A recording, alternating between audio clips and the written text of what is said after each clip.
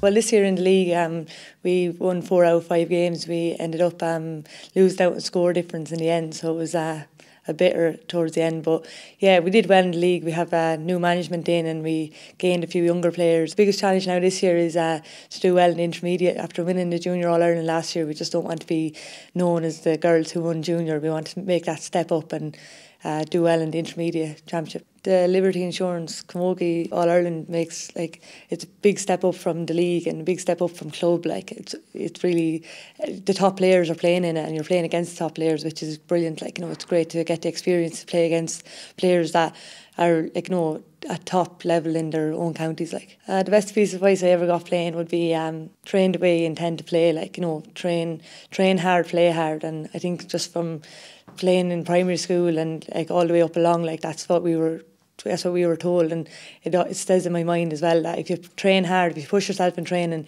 you're going to make that ball in the last 10 or 15 minutes of a match.